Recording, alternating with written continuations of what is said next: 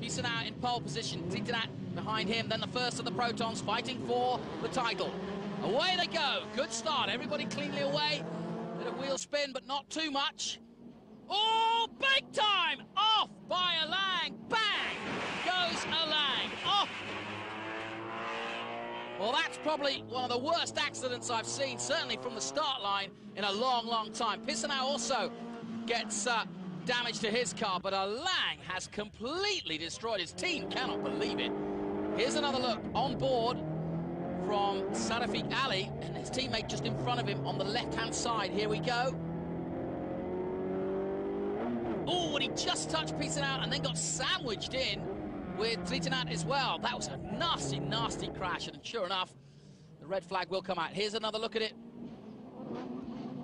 And I think Pisana missed a gear, and definitely Faidzil Alang was faster than the two men in front of him from the line, but he came off worse.